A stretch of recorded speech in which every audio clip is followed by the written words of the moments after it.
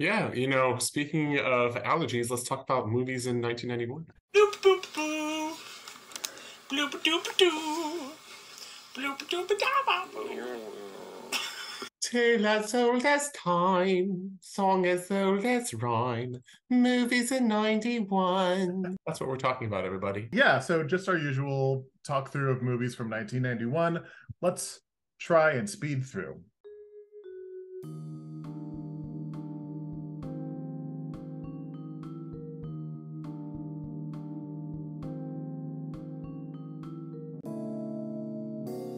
Ba-da-da-da. I saw this movie in the theater with my family. I remembered being sort of vaguely familiar with like Addams Family via like Nick at Night and like the song and stuff. It's a really fun family movie. And there's like a meme now about how like Morticia and Gomez like exemplify like the perfect marriage. And it's what I aspire to. It's fun if you go back and watch it. Something that they do that I'm obsessed with is that every close-up scene of Morticia, they put a spotlight on her face so it looks like she's literally glowing in every picture. And I just want that for my life. Well, yeah, it sort of is intentionally playing with a lot of those like noir film ideas and its style, not really its content, but also what a cast. So good. Angelica Houston, of course, will make me see anything. Gorgeous. So great. Raul Julia, Christopher Lloyd, Christina Ricci. A young Christina Ricci. Yeah. I was going to say, was that her first movie? But we already talked about Mermaids, which was, I think, probably her first movie. At least her first big one. This was the very last film that James Stewart was in. He was the voice of the dog. And it has Dom DeLuise and John Cleese. I don't remember the film as much, but the score to this film is fantastic. And Tanya's song especially sort of was like a big inspiration to a lot of my early composition career. A lot of the like ways it uses mixture and stuff like that became like important parts of my style. Okay, I was obsessed with this movie. Like, I saw both this and the original Fievel, but this I had on VHS. I wore that tape out. And I don't know if like watching it now I would enjoy it as much anymore, like based on its own qualities or just based on the fact that it's got so much nostalgia value for me. But the score is excellent. Like I still remember the words to some of those songs. Oh, give him the lazy eye. I'm a good-looking spider, There's lots of women who'd like to marry me. I think it does hold up. Erica and I watched it a couple of years ago, and I still really enjoyed it. Yes. And Dreams to Dream is also a good example of that very 90s movie trope of like the Linda Ronstadt single or the Bette Midler single, like the big, breezy, soft rock ballad single of the movie. Vanessa Williams and Peebo Bryson or whatever. Yeah. Yes. Yeah, I feel like bring that back. They kind of do that anyway, but they don't get the radio play anymore. Because every film, even if it's an old movie musical, has to have a new song so that can be up for an Oscar for best new song. But speaking of new songs, yes. So we were just talking about the score, and Ashman and Menken on the score, fantastic as always. Howard Ashman did not live to see this film premiere, which was horrible. He died of AIDS during this, and actually a lot of his lyrics for a lot of these songs are tinged with that idea, like the Angry Mob song. It's a very personal film if you know his life story. I just think about like the Be Our Guest sequence, which I rewatched recently when Angela Lansbury died. That was like my like little memorial moment. Animation and musically, like it's so expansive, it's so huge, and I think like it's so thrilling to watch. Like when I look back at it, I think when you're a kid, you're just like spectacle, good, moving pictures, entertaining, right? But like as an adult, you look back at it and you're like, how did they do this? It's wild. I mean, there's so much to it. And then I also love the sort of like cabaret styling of it, which is just really fun.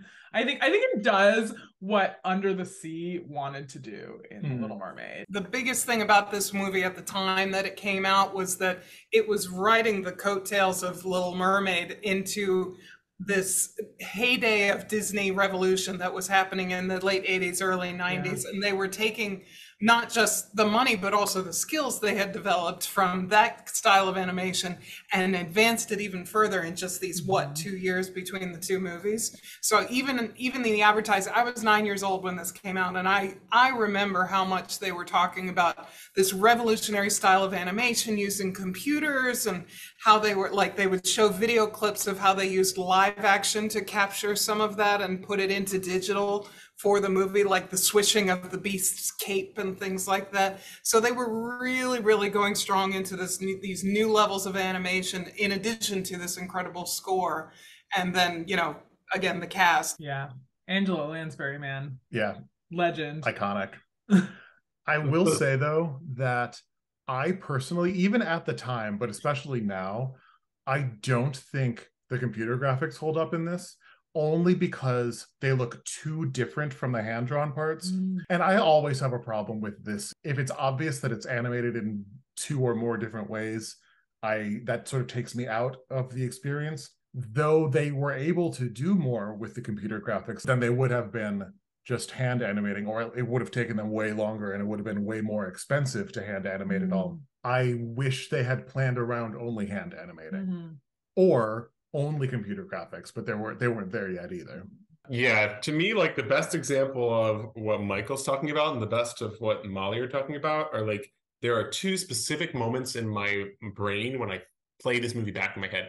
To me, one of the worst moments and most jarring is that big sweeping angle when they're dancing to the title song.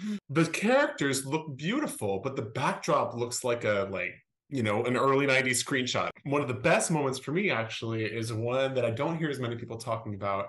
It's near the beginning when Belle goes, "I want adventure in the great white somewhere," and like the field around her, the way the wind is blowing the grass, just feels so like juicy to me. I love that moment. Yeah. That was like one of my like childhood like fantasy cosplay moments when I was like 5, running around in the countryside. But I will say, Rameen, those 2 moments that you mentioned were the first time those kinds of camera angles were even possible in animation. Like the fact that it came sweeping in over the ballroom like that would have been really, really difficult to do. Otherwise, it probably would have been really difficult to do in hand motion animation. So it's kind of a give and take. Probably not difficult to hand animate. It would have just taken a way too much time, because you would have to redraw the background every time. And usually in hand animation, you draw the background once. And then the animated figures move on the background, or you like pan across the background. Yeah.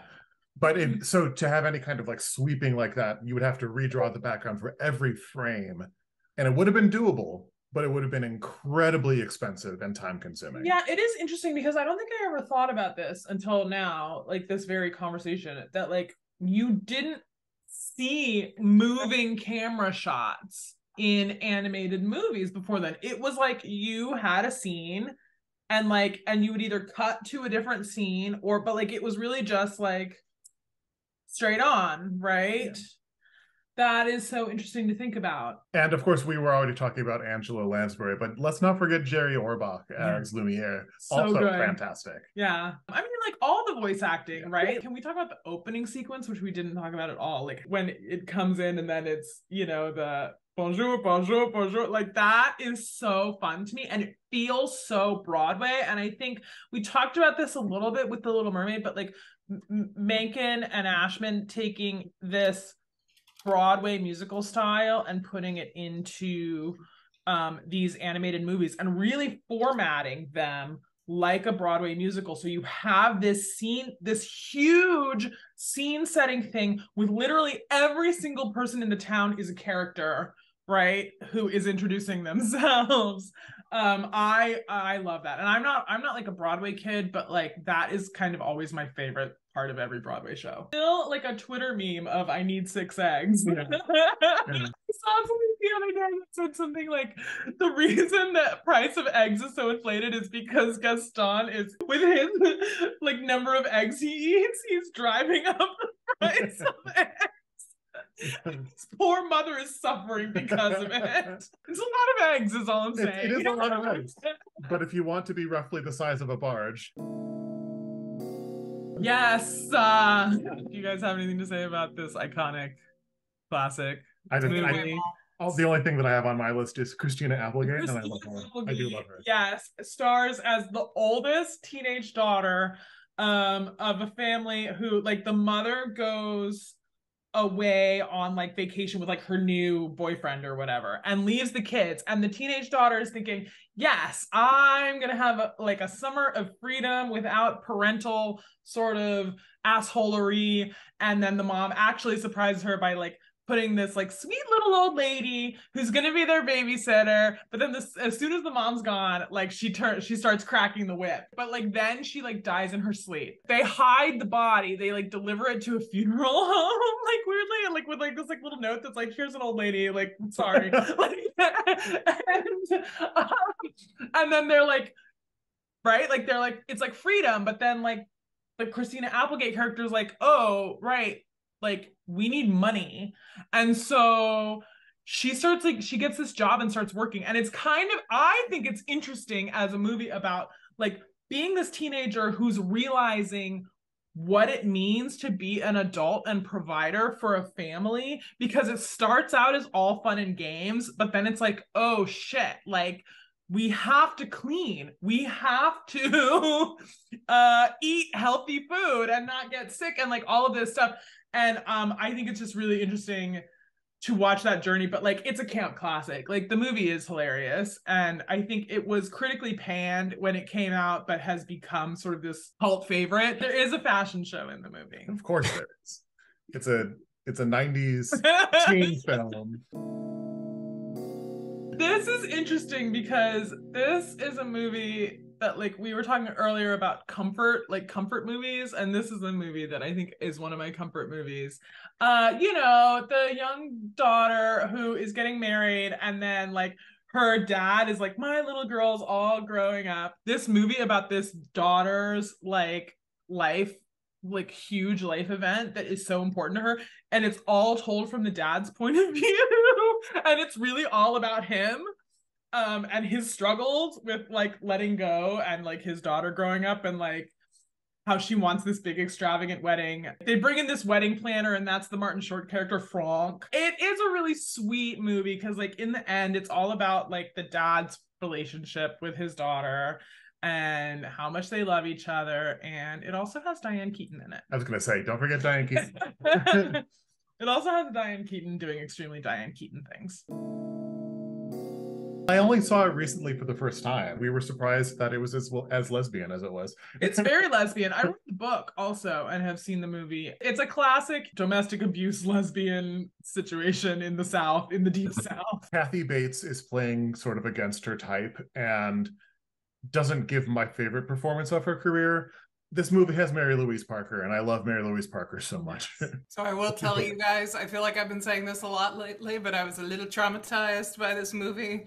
Because, you know, when things came out onto VHS, it was a big deal. So my parents rented this, and I must have been, 10, I think, when I saw this for the first 5 minutes. And all I saw was the scene with, you know, spoiler alert, where he gets hit by the train. And I'm like, I can't watch this. And I've never seen it all the way through. You should. That is a small part of the movie. Yeah, that's actually a very small part of the movie. That's really only there because it's the reason that these two women come together. I get it. I do. Just like I know the quicksand is important in Never-Ending Story. I get it. You know, to your point about Kathy Bates, I think she kind of did the best she could with what she was given, which was like, you know, very sort of the B to the A characters. But I love this movie. I also think it's worth noting that there are some interesting and at times problematic like racial relationships and tensions, but I think it kind of did the best it could for the period of time that the narrative is about. Hello, Mary Lou. Hi. I watched Hook on my wedding night. So actually, no, I love this movie. I saw it in the theater as a child, and it's obviously a classic, and it is a movie that yeah, I guess you could say is a comfort movie. And so when I got married, you know, we left the big sort of wedding thing, and then we went to this hotel. We had a early morning flight the next morning. So we were like at the hotel by the airport. We had a suite. It was really nice. We got there, and then we do, you know, like what people do on their wedding night. And then like most guys, my husband fell asleep immediately. And then I was just in this hotel suite, like really excited about going on a honeymoon trip the next morning. But like, and then like I just got married and like, oh, okay. And he's just asleep. Well, it was a suite, so I could close the bedroom door and go into the living room, and I turned on the TV and I started flipping through the channels, and Hook was on, and it was like pretty near the beginning of the movie. It wasn't exactly at the beginning, but I was like, well, okay, I'll put this on until I start to feel sleepy, and I watched the whole movie. Well, what a cast in this. So first off, directed by Steven Spielberg, but of course Robin Williams, Dustin Hoffman, Julia Roberts, Bob Hoskins, Maggie Smith, Julia Roberts as Tinkerbell, and Glenn Close in a very brief cameo. Did any of the Lost Boys grow up to be like important actors? I feel like the one who played Rufio. Rufio. Oh. But yeah, no, Glenn Close plays the pirate toward the beginning who gets put into the boo box. Yes. She's in drag. Also, I really love Maggie Smith as Wendy. Yes. Really good touch. Yeah, because they touch on the idea of Wendy's gotten older in the original play. They didn't show it in the Disney movie, but a lot of the different iterations do. And I always thought that would be really cool to look into how much she's like her mother, and now she's a great grandmother. And of course, it's Maggie Smith, so it's a flawless performance. Do we want to touch on how Maggie Smith has been playing like the same age of person for like 30 years? I mean, if you've got it, flaunt it. I think it's one of those movies that the cast really makes it what it is. Like, I wonder if the same script would have fared as well with, you know, a more middling cast. Also, I don't even know how much we've talked about Robin Williams in this movie because he's so amazing in this movie. Like, I feel like this movie showcases all the things he could do within one role. You know, like there are moments when he's silly and funny. There are moments when he's serious and sad. And it's just like, oh. He's even got a lot of action in this movie. He didn't play action roles, but he does a lot. Can we talk about the magic of the food fight scene? Yes. Oh, I love that scene so much.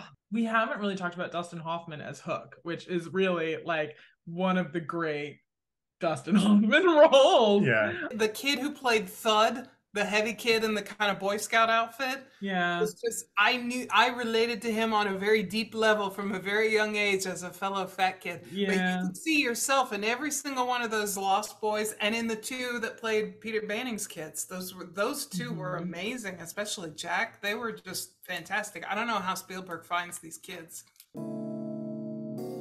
I have seen all of My Girl. I don't remember a lot of it, but I remember being traumatized by the ending. I haven't seen all of it, but I just remember that Macaulay Culkin dies from a bee sting. Yeah, from many bee stings. Oh, is it many? Yeah, it's many bee stings. Spoiler alert.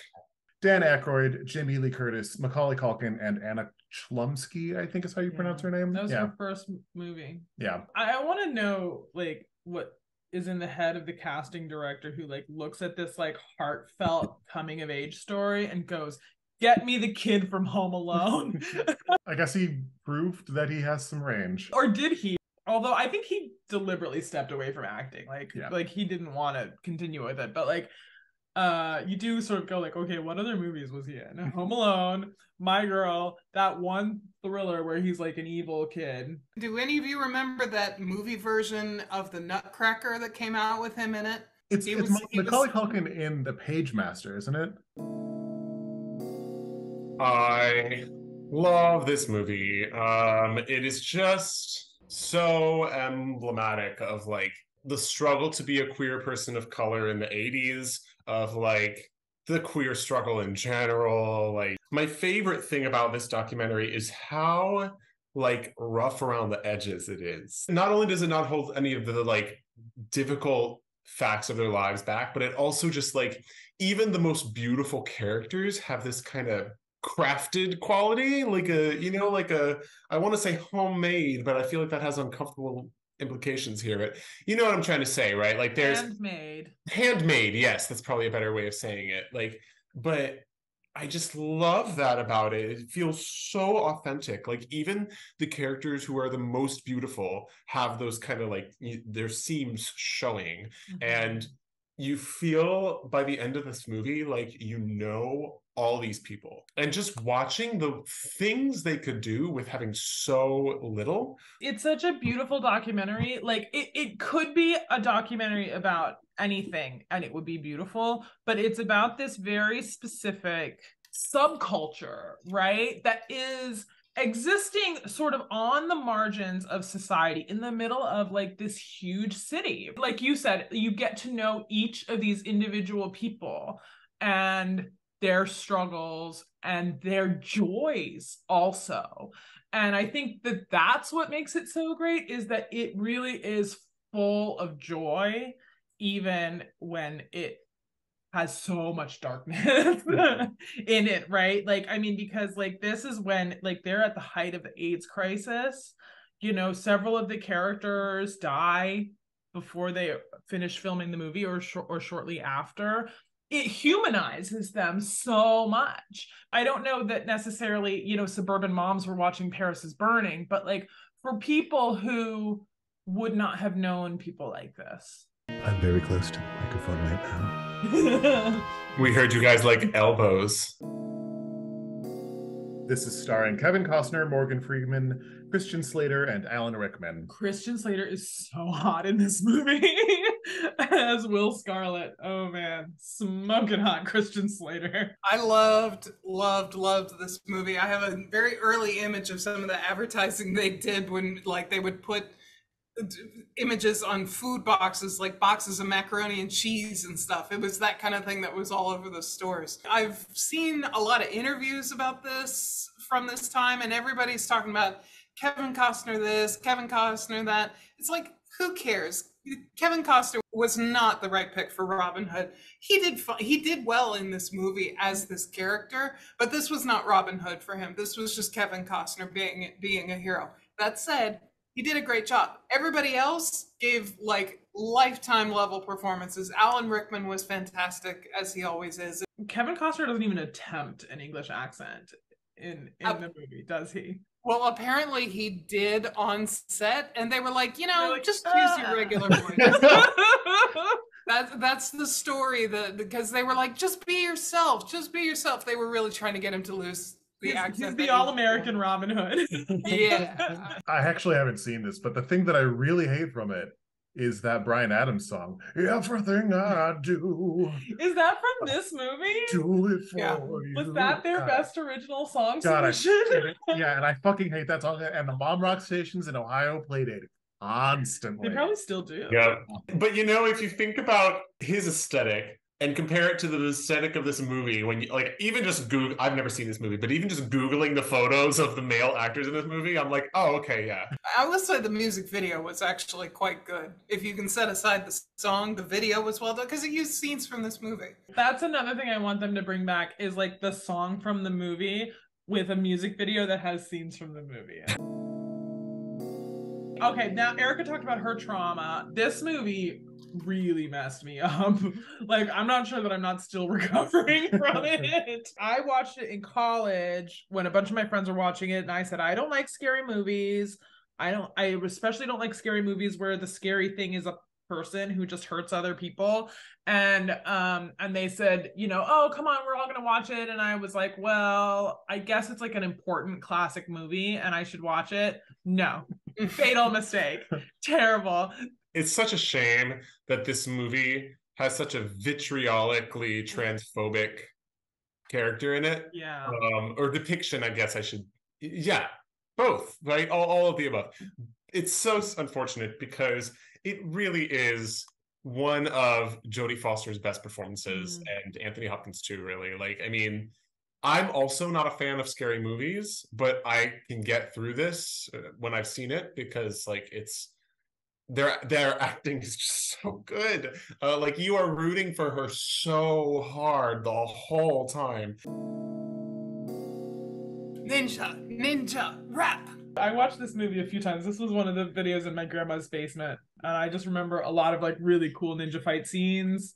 Ninja Turtles 2 did not do as well as the first one, but it was so well lined up with the story from the original. I thought it was good as far as sequels goes. I'm not going to say it was a good standalone movie, but it was so much fun. It was great fan service to people who love Ninja Turtles in general, or people who loved the first Ninja Turtles movie. The story was a stretch, but then, so is any movie with 4 guys running around in rubber costumes. I thought that Shredder was so scary in this movie. Yeah, he was a lot scarier in this one because, he basically come back from the dead. And even when I was young, I was like, really? He just survived? It seemed like sort of an odd plot development, but whatever. He was very scary and very good in this movie. Oh, yeah. Thelma and Louise is a movie directed by Ridley Scott about Susan Sarandon and Gina Davis leaving their boring lives and their abusive husbands and going for a life of crime instead. They kill a few people. They put a cop in the trunk of his own car, which is just incredibly badass. And then they drive off the rim of the Grand Canyon. It's a great sort of feminist revenge fantasy. I love this movie. Oh, and a young Brad Pitt, a young smoking hot Brad Pitt. Whatever happened to Gina Davis? Because I feel like I haven't seen a movie with Gina Davis in like 20 years. I think she intentionally stepped away from acting. She was doing some kind of like philanthropic work or something. In 2004, she founded the Gina Davis Institute on Gender in Media, which works collaboratively with the entertainment industry to increase the presence of female characters in media. I don't have a segue, but let's go, let's go into some games. All right, so here we are. We're going to start with the 1992 Oscars movies from 91. Order this time. We'll start with Rameen, then Molly, then Erica, since Erica won the last TV one. Yeah, Erica always seems to win, actually. So, Rameen, which of these 5 won Best Actor? I'm trying to remember The Fisher King. I don't think I ever saw it. Definitely didn't see Prince of Tides. Torn between 2, but I'm going to go with my preference. Anthony Hopkins. That's it. Yay! Molly, who won Best Supporting Actor from these 5? Oh, interesting. You gave me a hard one. It was not really a contentious one that year. I guess my best bet would be Tommy Lee Jones in JFK. Nope, to Erica. Oh, how dare you? Harvey Keitel. Nope, back to Rameen. Just because it's third on the list, Ben Kingsley, because I've never seen these movies. Nope, back to Molly. I'm gonna go with Jack Palance for City Slickers. That's right. To Erica, who won Best Actress that year? Jodie Foster. Yes. To Rameen, who won Best Supporting Actress? The only one I've seen of these is the one I'll guess, Jessica Tandy. Nope, to Molly. I'm gonna cast my lots with Juliette Lewis. Nope, to Erica. Well, whatever. Mercedes Rule in The Fisher King. Yes. To Rameen, what won Best Original Song? Damn it, I was going to just guess the Beauty and the Beast one, but there's 3. Yeah, that actually does make it hard. Yeah. If it's I Do It For You, I'm going to be pissed. That's not a guess, No, but if it is. I mean, you know it's not. Guess one of the Beauty and the Beast ones. I think it was Assist. Beauty and the Beast, right? The title song, I think. Title song? Correct. To Molly, what won Best Picture? Is it Beauty and the Beast or is it Silence of the Lambs? I think it's Beauty and the Beast. Nope, to Erica. It's got to be Silence of the Lambs then. Yes. Yeah, we would have heard of the others if if they were Oscar winners. Yeah. So Erica is in a slight lead after our first game. We are now going to highest grossing films of 1991. I don't know if it's number 1, but Teenage Mutant Ninja Turtles has to be on the list somewhere. Does not. Really? To Molly. Beauty and the Beast. Beauty and the Beast is number 3. Molly gets 8 points. To Erica. Father of the Bride. That's a no. Now to Rameen. Terminator 2. T2 One. is 1. Dang it. I was gonna guess that for the first one. Couldn't decide between that and Beauty and the Beast.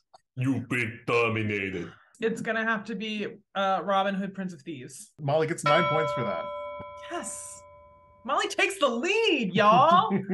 Back to Erica. Addams Family. 8. Erica gets 3 points. Woohoo. Back to Rameen. Hook. Hook was number 4. Oh man. Yeah. Okay, Thelma and Louise. Thelma and Louise was not one. Erica. Silence of the Lambs. Silence of the Lambs. Is that number Was- 5? Number 5. Back to Rameen. Oh, now it's tougher. I'm just guessing My Girl. That's a no. Second mistake for Rameen. The Naked Gun 2.5. Cheap to make, easy to go watch over and over again while getting high. That was number 7. Molly gets 4 Yes. points. Back to Erica. Don't tell Mom the babysitter's dead? Unfortunately, not one of the correct Oh. answers. Hmm. Rameen. Think I'm about to make my next mistake, but I'm going with the theory that family movies sell big. 5 goes west. Unfortunately, not this one. Rameen is out for Wow. this round. I think it's Hot Shots. Hot Shots is number 10. Molly gets a point. Erica. I bet it's JFK. JFK was number 6. Erica gets 5 points. Back to Molly. Cape Fear. Cape Fear is number 9. Molly gets those 2 points. Yes. Ah! Molly, we're tied. Erica and Molly are tied with 29 points.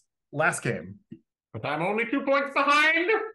Okay, so now we are doing Metacritic. So this is the first year that Metacritic comes into the story here. This takes all critics' reviews that were around at the time and aggregates them. We are starting with Erica. Robin Hood, Prince of Thieves. That is a no. Erica's first mistake. 2 remain. I think it goes well with a good Chianti. The Silence of the Mother-Loving Lambs. Silence That's what I of would the pick. Lambs is number 4. Ramin gets 7 points. To Molly. Beauty and the Beast. Beauty and the Beast is number 1. Molly gets 7 points.